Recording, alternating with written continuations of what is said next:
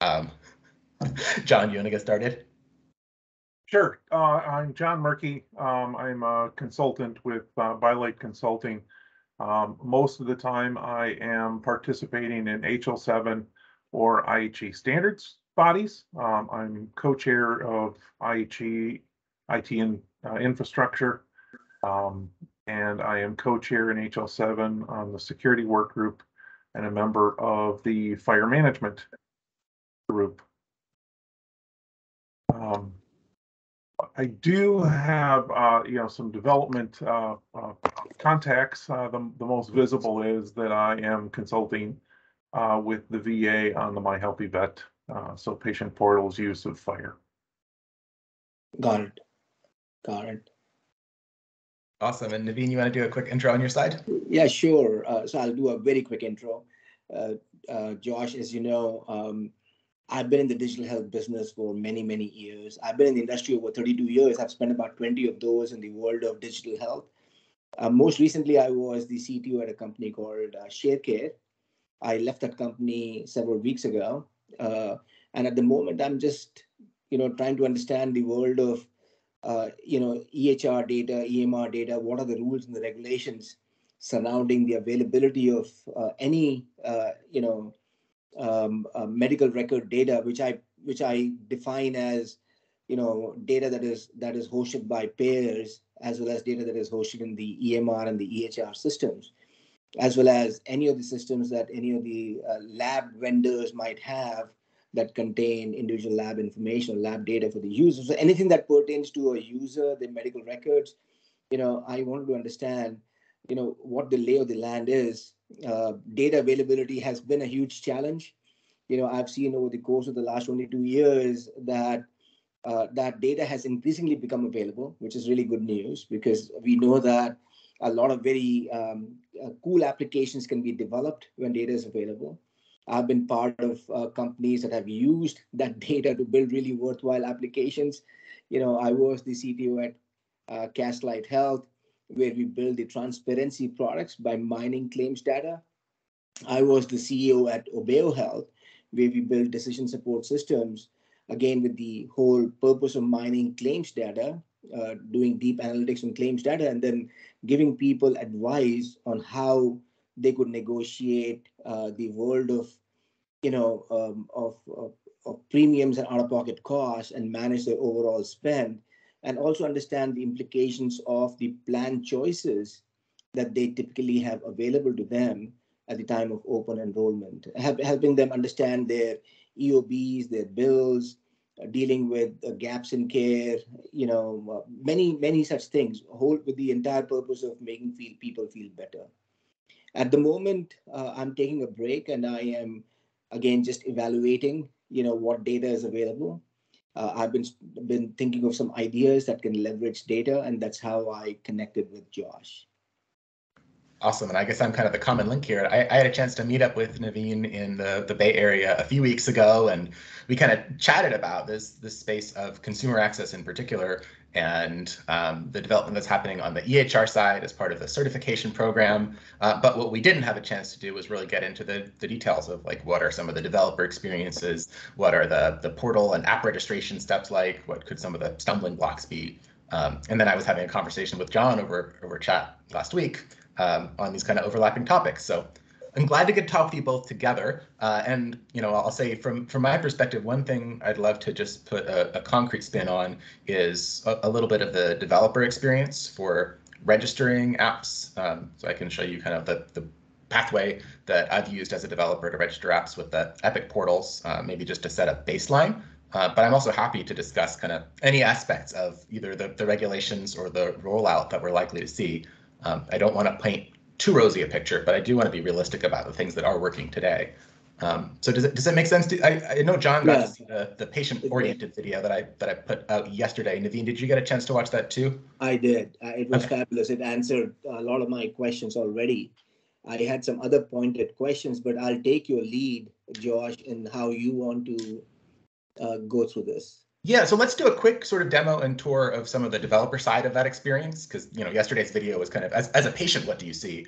So I'll show you a little bit of behind the scenes, and then just we can open up for discussion. So let me just turn on a screen share here. So while you're turning it on, Naveen, I think given your background, I'd like to invite you to participate with HL7's newest work group, the Patient Empowerment Group.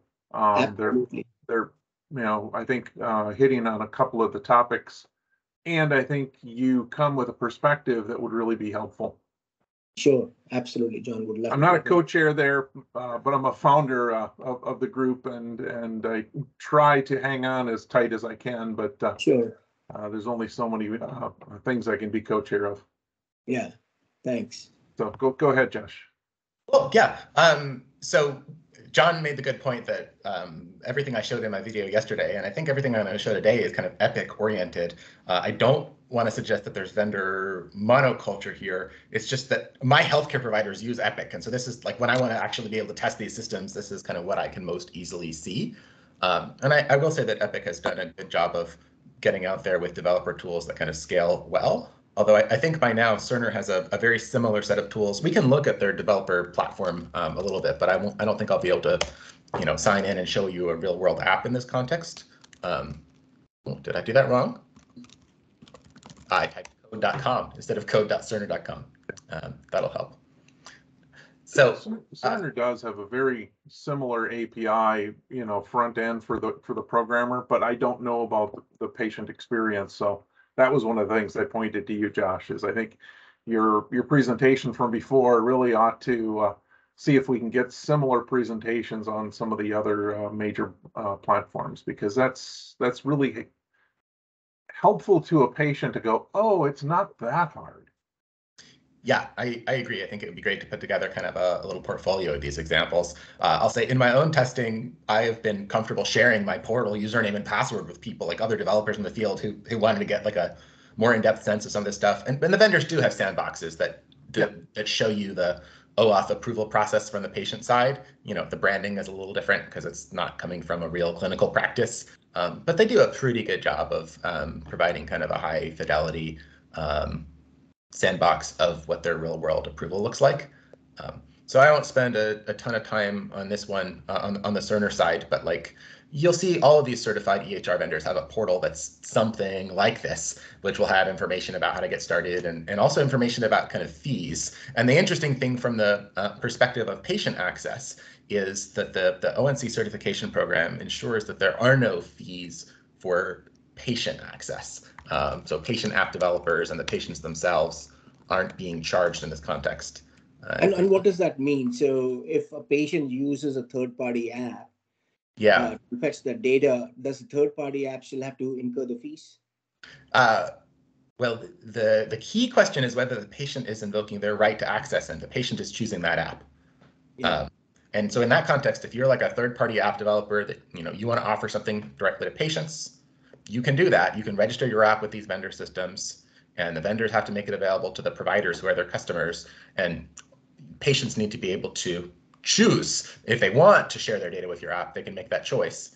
And throughout that loop, the patient is not being charged, and you're not being charged, you, the developer of that app. The story is totally different if you're building provider-facing apps, or if you're looking to use what the regulations call value-added features in the EHR that go beyond this kind of core data set.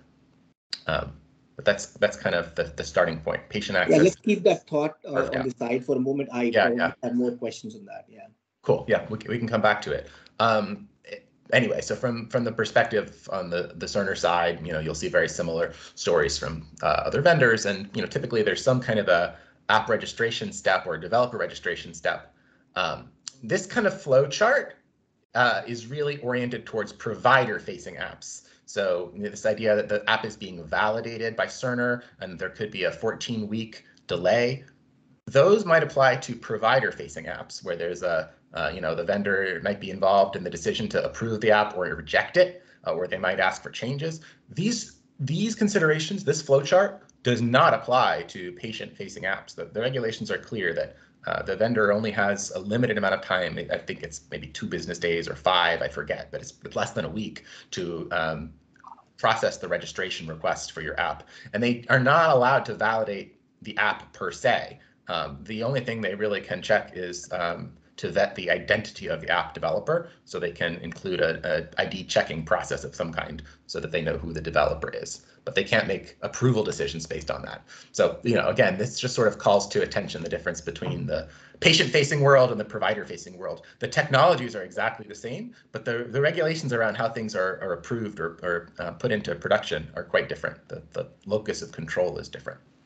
So on the Epic side, there are actually two different domains. There's fire.epic.com, which is where all the app registration happens these days. But sort of the earlier site, open.epic.com, still has one really important piece of information, which is under this Fire menu here, the Fire endpoints list.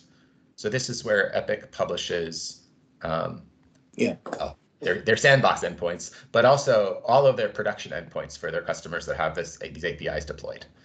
So they have can I interrupt you there? What's the difference? What's the difference between DSTU2 and STU3 and R4? What are those exactly? So those all refer to versions of the Fire standard that have been published over the years. The ones that you'll see for most vendors in the US are DSTU2, which sort of goes back to 2016 or so. It was the first version of Fire that they put in production typically. So we had a project called Argonaut that really brought together a lot of focus around DSTU2 back, 8 years ago. But these days, all the action is in what's called Fire R4. And that is the version that's named in the US regulations. So every certified product is going to have Fire R4 endpoints.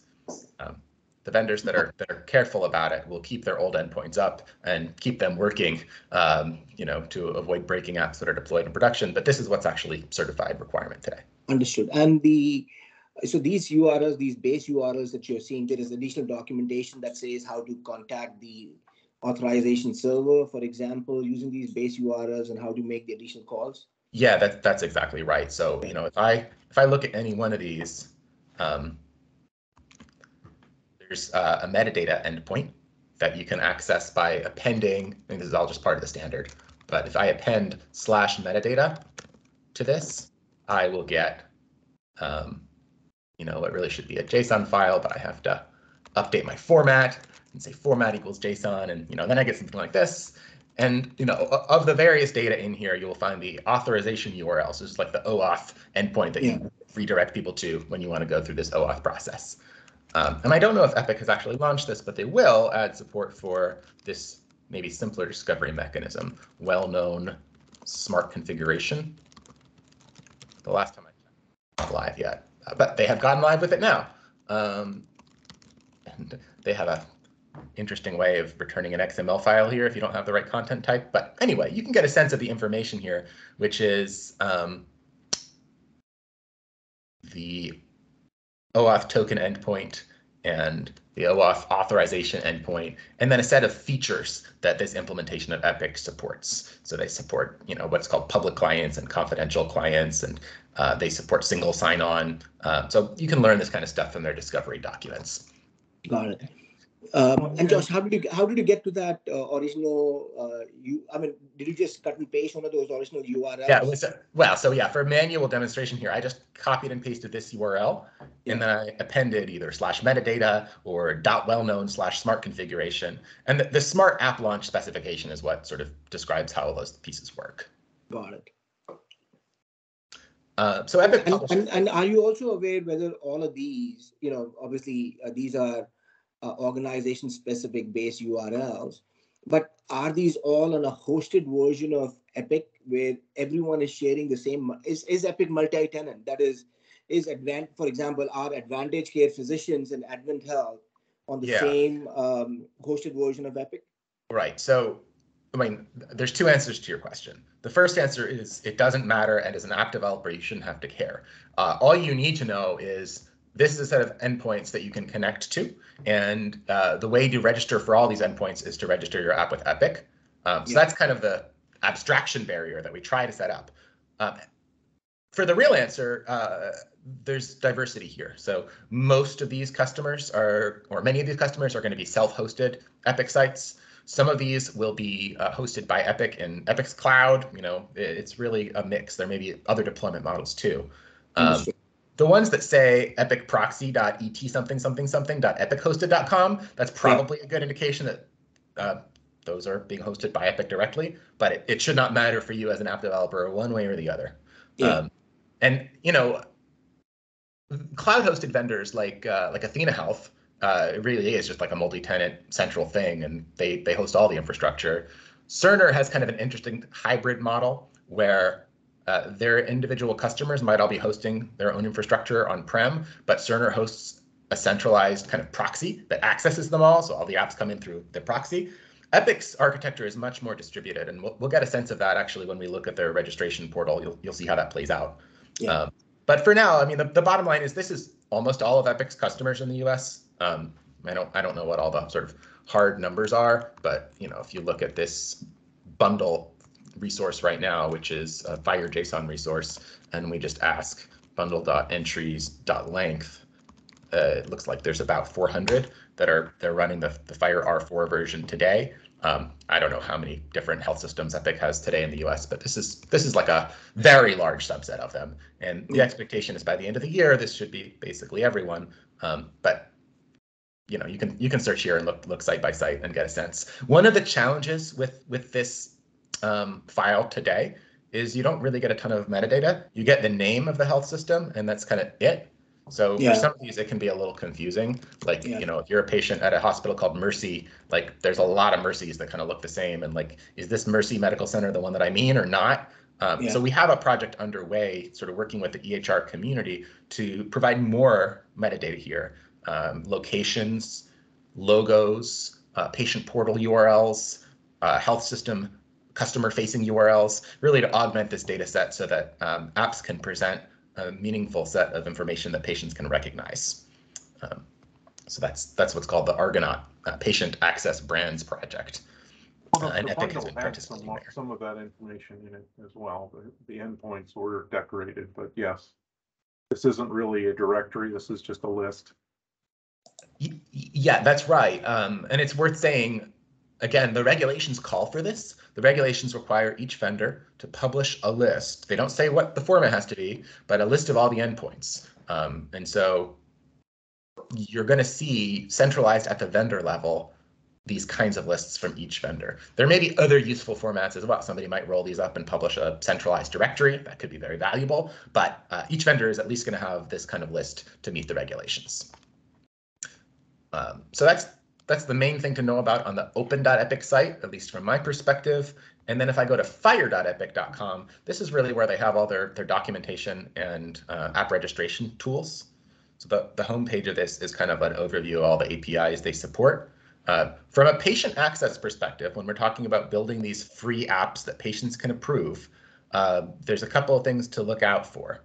If you look at all these different Fire resources that they support and all these different operations that they support, if you drill in here and say, observation vital signs read Fire R4, this is kind of the piece that's going to let us see like what a patient's blood pressures were if we're a patient-facing app.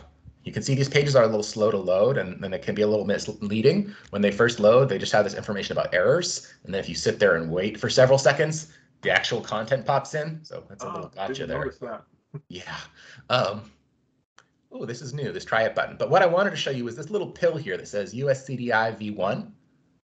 That means that this data type is one that Epic has identified as part of the US Core Data for Interoperability version 1. So this is the stuff that patient apps are guaranteed to be able to get for free.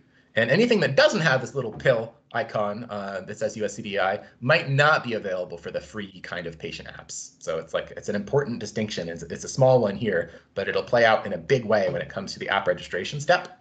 And since this button is new, I can't help but try it. What is this going to do? Gives me a little sidebar, gives me a little template. First I try it, then I try it out. Cool. So this is kind of like a JSON rendering in a table that lets me see what one of these vital signs objects looks like, which is pretty neat. And then I can see the raw response down here. This is what the Epic Fire sandbox returns with. So it's this observation with a vital signs category and so on. Blood pressure observation, systolic, diastolic. Great. So they have this overview, all the different data types that they support. The important ones are going to be the ones that are labeled as US CDI v1, and that set will grow over time. We're already almost ready for US CDI v3 by this point in time. So every year the ONC expands their definitions. But as got it. Go back to that sheet again where you yeah. So the different categories that you had. There. Yeah. Go to the So and have these categories been formalized within FHIR? Would Cerner return similar categories, same categories? What so if we ignore the parentheses for a moment and just focus on the words in front of the parentheses, these words are almost all FHIR resource types. So those have been standardized quite broadly. So allergy intolerance is a FHIR resource, observation, flag, goal. These all represent different FHIR resources. Where things get more interesting is when we get into all the various profiles on FHIR resources. So the condition resource in FHIR could be used for your problem list, but it could also be used to code the reason for a visit, which is subtly different, and could be used to encode genomics conditions or health concerns or infections. And these are all different kind of categories of conditions, if you will. And these don't all have well-defined FHIR profiles that are widely agreed on. And so oftentimes what you'll see is, vendors will build support for these core resources, and then they might define 5 subflavors that they want to surface as distinct subflavors, even though the standards are often just focused on the aggregate. Understood. So there is still going to be a lot of vendor specific programming that you would need to do.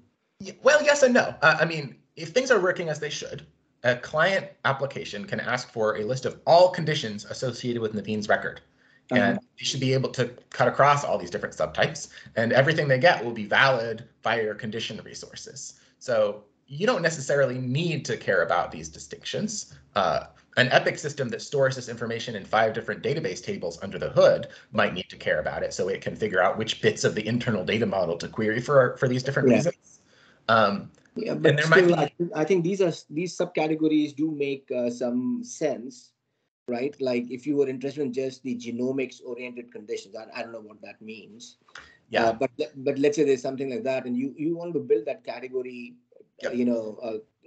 classification within your own system. Yes. Then you would need to know what that is, right? And it might be called genomics here. It might be called genomic someplace else. It might be called something different in a different EMR system. Yep. So that does introduce, if you just wanted to get everything that is conditioned and you didn't care about classifying the conditions any further, then yes, probably. So that is true. I will just say, like briefly, if you look at the FHIR condition data model, a condition can actually have an array of categories that sort of tell you how to classify it. And then in the core FHIR spec, we have what's called a preferred value set, which means you really should use condition categories from this value set if they apply. And so, even if you don't know anything about the way that Epic has organized their conditions and what subclasses they've defined, if you know the core spec, and if you know things like this preferred categories value set, then you can see, maybe at least you'll be able to recognize problem list items and encounter diagnoses. But this preferred value set doesn't get it to the level of genomic conditions versus health concerns. So I think that's a good reflection of kind of where we are today as a community. One of the other places where those subcategories are defined are in various implementation guides. That's right. Which are augmentation specializations of the FHIR core spec. But as Josh is indicating, if you approach the API using pure FHIR core, you're going to get all the data, and it will be coded, it will be structured. It just, it might be more understandable if you understood that implementation guide. But it really shouldn't be that much more understandable on a receiving side. It's more how, if you are going to be describing an observation about a genomics observation, what is the proper way to describe it? So it's far more about how to properly describe than how to consume. Consume should be pretty off the shelf. That's exactly right. And as Josh is pointing out, there are even some profiles in Firecore like the violet signs. Yeah, that's right. So the most relevant profiles for you will be the ones that that are standardized at the US level. So the Fire US core profiles say, yeah, we know there's various subflavors of observations, and we're specifically going to describe clinical tests, images, sexual orientation observations, social history observations, smoking status, vitals, and so on. So those actually are pretty well standardized in the US context. But vendors can also go deeper and define some of their own more nuanced flavors of these things if they want in a compatible way. Yeah. All right. So if you're going to build an app that can connect to these APIs, there's a lot of good documentation that Epic provides about how all this stuff works. And I have to admit, I have not read it all. So if I say some things that seem funny or wrong, it's probably because I'm wrong. But I have sort of stumbled through this process enough that I at least have an intuitive sense of how it works. And you can see from my account here, I've got a few apps, most of which 1, 2, 3, 4, 5 of these are just like 5 different registrations of maybe slightly different variants of this same app called Procure, which is the one I showed in the demo yesterday. And part of that was just me stumbling around and making some mistakes in the registration process and needing to start over, because it is a pretty locked down registration process. Once you finish registering your app, if you realize you did something wrong, the way to fix it is to start a new registration. So there can be kind of a sharp learning curve here, but I will take you through kind of the basics of this just so you can see what's in scope, and there's a couple aspects. Why do you have to start a new registration? I mean, I'm assuming you can reuse some of the metadata that you associate with the registration process. Sorry, say again, Naveen? Could you not just reuse some of the metadata that you use for the registration process, just change your app?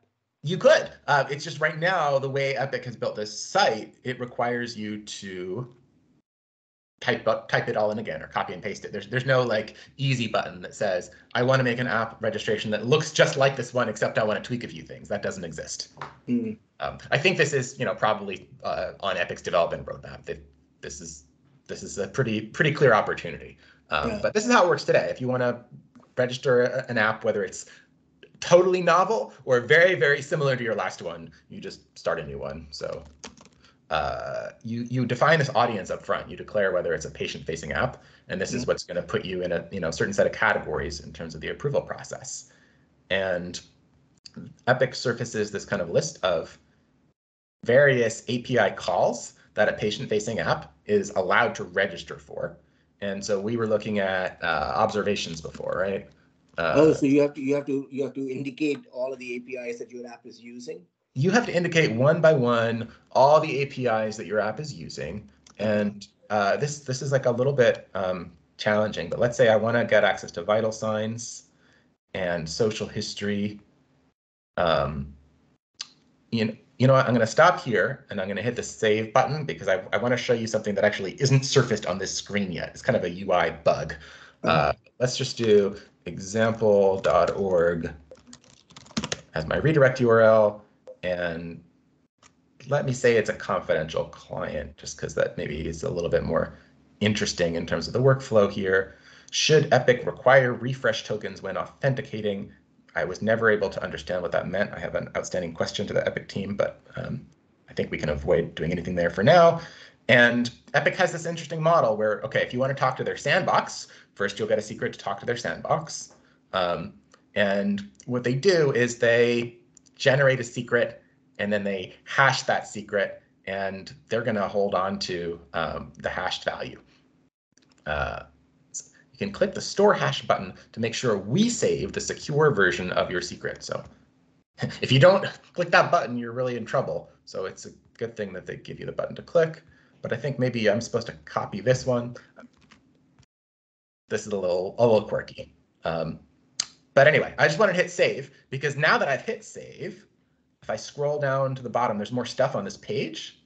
And in particular, there's this tiny little note down here that says client IDs for this app will not be automatically downloaded to customer systems upon marking it ready for production. What does that mean? This is truly mysterious, but very important. You really want this to say will be automatically downloaded. Otherwise, you're going to have a very bad time trying to scale your app distribution.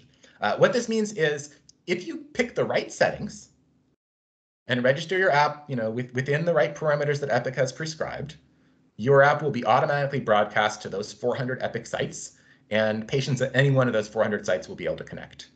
That's what we want. If this says will not be automatically connected, what this means is that by default, you can register an app, but it won't actually be available anywhere. And you'll have to somehow call up every one of those 400 sites yourself and somehow find somebody to talk to and convince them to go in and turn on support for your app, which is a total non-starter if you're a patient-facing app. So how do you go from will not to will? You can read more about it here, but let me see. I actually thought I was picking selections that was going to say will. So let's see. I was going to say one of the reasons why you may want this mode is you are prototyping, and this isn't a application intended for production. So you don't want everybody to hear about it. You want it to be used, on a one-by-one basis. But yeah, I agree. It seems a strange default. Well, yeah, and I mean, to be clear, it's not about whether people will hear about your app, because when I register my app here, it's not published anywhere. Nobody discovers it just because of that. It's just if I tell people where my app lives, they can use it. And if I want to lock down access to my app, generally I have to do that on my side anyway. Let me see if I can pick the right choices. I thought that by selecting only data types that were part of the Fire US Core version 1 and generating my app that way, I thought I was going to be on the good side of that flag. But let me just uncheck confidential client for a second. Let me make this box happy.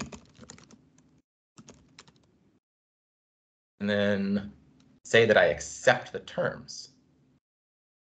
I thought that might do the trick, but it doesn't. So let me just say I'm ready for sandbox testing. And we're going to just open that app right back up again. So you can see this is now an app in the draft stage. This is the fun thing about a live demo. I don't know what I'm doing wrong. So I wanted to show you one other thing, and let me show you that anyway. I wanted to show you the questionnaire. So Epic has this data use questionnaire that they surface to all app developers. And the idea is they're going to ask the developer to make certain representations about the app. And those responses get shown to the user at approval time. And they've generally been quite thoughtful about these questions. I'm sorry, what do you mean by to the user at approval time? Well, so like in my demo yesterday, when I said I wanted to connect to my data at Unity Point Health, I got displayed a screen after I signed into my health account that said, hey, this app is going to sell your data, or it's going to use your data for these marketing purposes, those kinds of things. Yeah. All of that came from this kind of questionnaire that the developer filled out at registration time. Got it. And this is obviously not a perfect science. This is Epic trying to come up with a set of questions that are going to be useful for people. And as an app developer, you go through, step by step, you answer each one of these questions. And not that I want to do a very slow live demo here, but I'm thinking now that my answers to these questions, like the fact that I haven't filled out this survey, might actually be the reason. I don't think that's right, but it's the next thing I can think to try. And so anyway, these are interesting questions that Epic developed. They were trying to figure out, what would be meaningful for patients. And I will say they've done a pretty good job of, covering the basics. And, the nice thing about this is, of course, my app is going to have a privacy policy anyway that spells out all this stuff. But there's no way real human beings can read that privacy policy and make any sense of it. So this forces app developers to kind of describe their policy at a higher level. And it also puts them, I think, on the hook from an enforcement perspective. If the app developer says they're not going to store user data and then they go ahead and store it, well, they've made this representation, even if it's not in their privacy policy. And the FTC might be willing to go after app developers if they have deceptive practices in that regard. One of the challenges with this questionnaire is they've had 2 different versions over the years. And I guess some Epic customers are on older versions of Epic, and they only support the older questionnaire. So you just get to do everything again. And these are very, very similar questions, but not quite identical. And so you have to fill out like both copies of the questionnaire. And wow, it's this is not the most pleasant process, you could probably do it in 5 minutes or an hour, and it's not going to be the thing that stops your app from making it out into the world. So this is, what I would describe as painful, but not particularly a roadblock. The challenge is if you wanted to do this with 300 different vendors, each of which have their own questions, their own process, I think it would quickly become unworkable. So we will see, and we are starting to see already, the emergence of app developer platforms that just do this once and then sort of resell the developer services downstream with their pre-registered copy of an app. And the more painful this process is, I think the more common those kinds of platforms will be. Okay, so I just filled out the questionnaires. Let's see if that got me to yes. I'm still on no. Well, something has changed for sure since the last time I did this. Let me just pick a slightly different scope just to see if that changes anything. I'm going to do allergy intolerance search. So that's the only thing my app wants. It's going to be an allergy management app. Still says will not.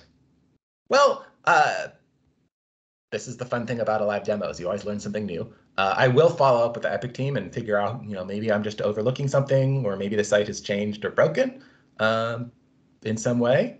If either of you spots anything, let me know. So the challenge here is, I won't get to show you the next step on this app, but I'll just show it to you on one of the apps that I've already registered. Sure. And by the way, Josh, do some of the other vendors, they have similar registration mechanisms? Similar, yes. In general, the Epic registration system is kind of maybe most interesting because of the way that they broadcast out the client IDs. Yeah. If you register an app that needs to keep a secret, Epic will sort of help you generate 400 different secrets, one for each one of their clients. And they do that because they don't want to know the secrets that your app is going to use to authenticate to their various customers. I haven't seen other vendors who have built their registration system with quite that architecture. So that's maybe the most interesting aspect. The other thing Epic does, which is, I think, unique or at least unusual, is they require you to select these scopes ahead of time. So you have to commit ahead of time to saying exactly what API calls your app will or won't be able to make. And once you lock these in, you cannot change them ever. And if you register for 12 different categories of data, oftentimes in an OAuth flow, when your app launches, it could request any subset of those 12. You could say, well, my app in general is able to access all these aspects of the record, but I know this user is only trying to draw a growth chart right now. So I only want the vital signs so I can see heights and weights. But the way the Epic registration works is your app, no matter what you ask for at runtime, is always going to be processed as though it was asking for all the scopes that it registered for. So that's maybe another interesting quirk or a slightly distinctive behavior here.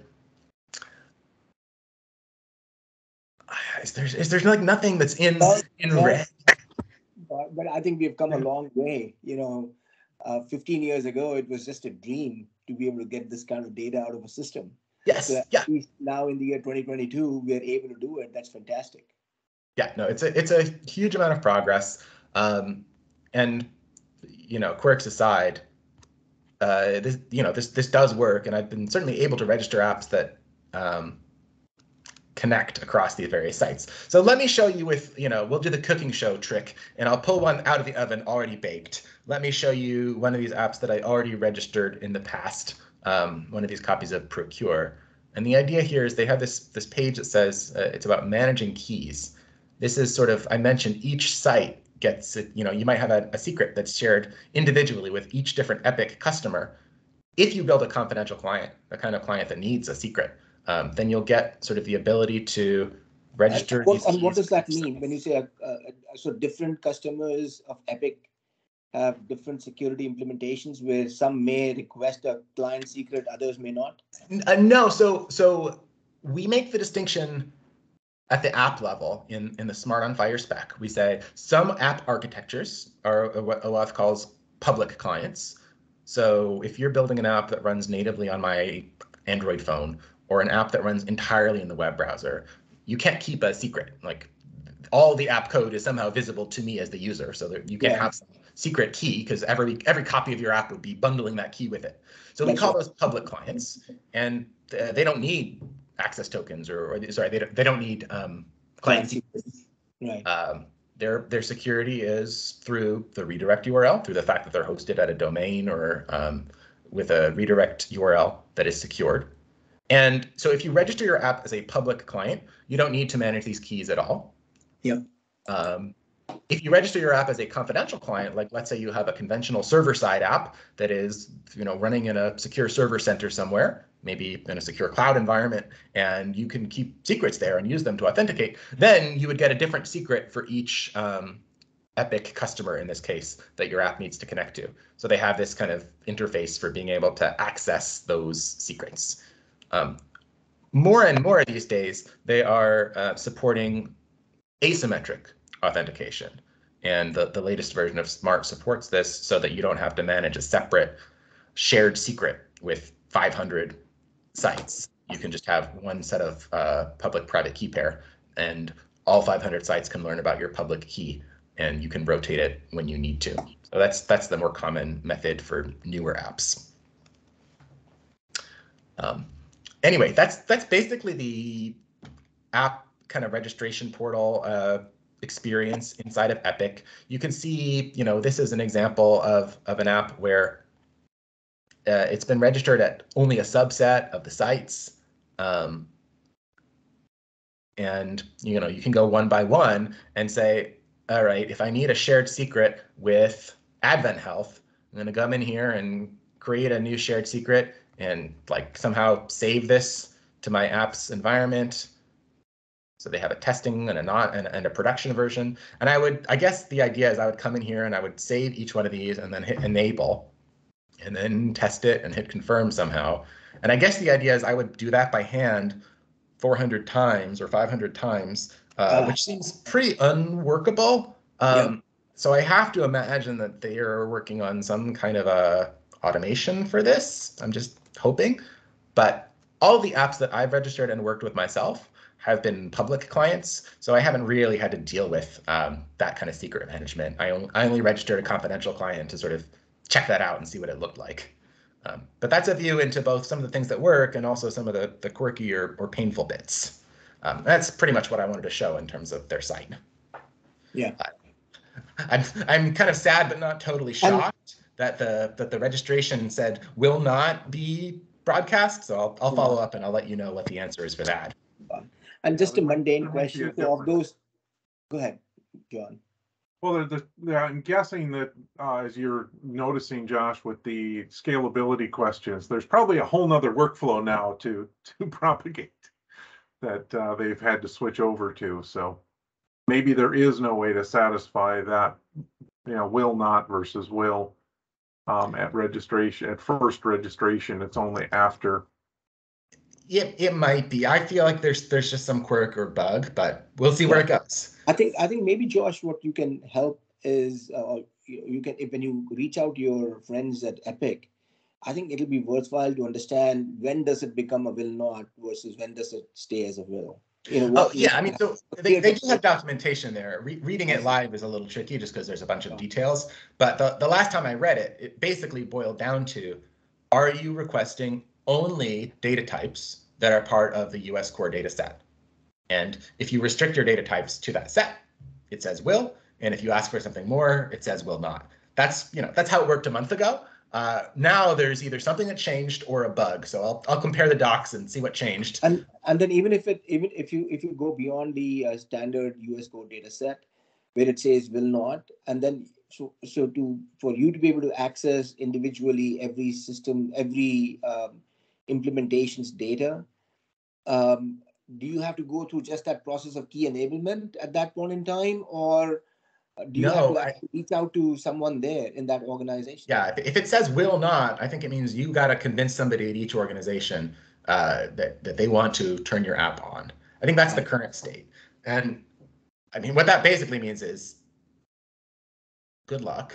Yeah. If you're just trying to work with one or two hospitals, because because they want you to do something for them or with them, like great. But if you're trying to build a patient-facing experience that just works at scale, you're really not going to find success outside of that core data set. Yeah, got it. Well, you shouldn't have to be, as a patient app, you shouldn't have to have it propagated to all. Well, so let's say I'm building a patient app. I haven't, you're going to be my customer, but we haven't met yet. I'm just going to publish my app like in the Apple App Store or the Android Play Store. You find my app in the Play Store, you start my app, and you say, oh, great, my doctor, you know, in Milwaukee is this healthcare provider. I've never heard of that healthcare provider before. I certainly don't know anyone there that I can call and say, hey, John just downloaded my app. Can you turn it on, please? Like, I'm stuck. Yeah.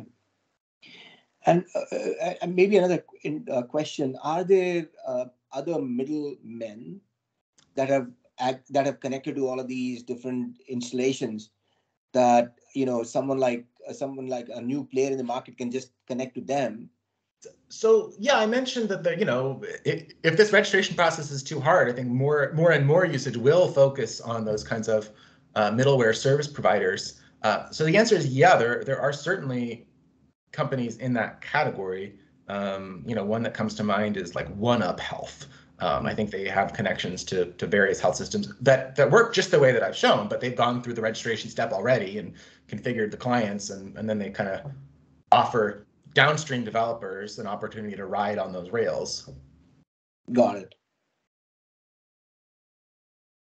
And you know, from a technical perspective, I think that's okay. But I kind of wish that the system was easier to use and didn't steer people that way. The challenge is, as a patient, you know, I want to use Naveen's cool app to do a cool thing. I would like to say I trust Naveen and his cool app. I know what he's doing for me. I have a business relationship. Like this is clean and clear. But instead, if I have to trust some sort of middleware app that's supporting Naveen and 500 other app developers, and you know I don't know them or what they're going to do with the data, like I'd rather not have to say yes to that. That's so right. It does get a little bit challenging from that perspective of transparency and trust. Yeah. So this was great, Josh. Cool. Yeah. Glad this time worked. John, I'm happy to stay on if there's other follow-up items that you want to talk through. I have a couple of more questions. Oh yeah, I'm happy to stick around. Neither of you should feel compelled to, but I'll stick around until we've worked through it. Yeah.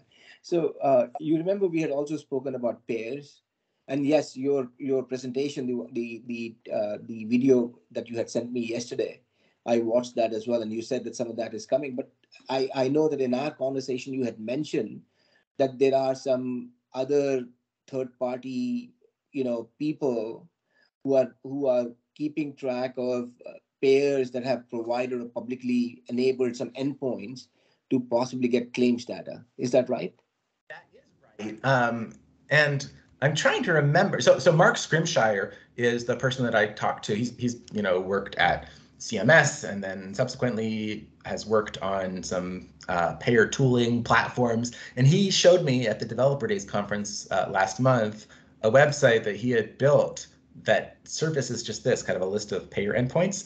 It had a cute name, but the name did not stick with me, and I'm trying to search for it now. I'm gonna have to just reach out to Mark and ask him. I'll ping him right now and see if he responds while we're still chatting. I'm sorry, what's his name again? Mark Scrimshire. How do you say that last name? SCRIMSHIRE. Oh, Scrimshire. Got it.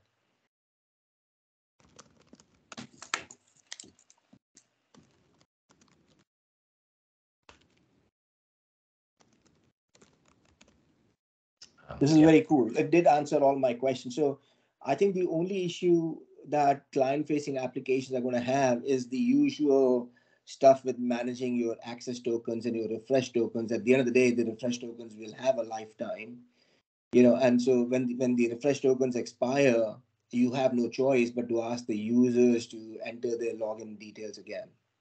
Yeah, and this is an important point too that I didn't get into.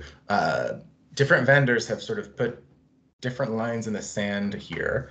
the regulations require that at least confidential clients be able to get refresh tokens for long-term access. It needs to last for at least 3 months at a time, and to be refreshable to last for another 3 months. That's kind of built into the regs. But like if you go to register an app with the Epic portal today, if you register for a confidential client, you can ask for refresh tokens. If you register for a public client, you can't. You're limited to 1 hour access. Well, got it. Well, you wouldn't be able to protect the refresh token. Yeah. I mean, we could debate this. I mean, otherwise you'd be a confidential client. So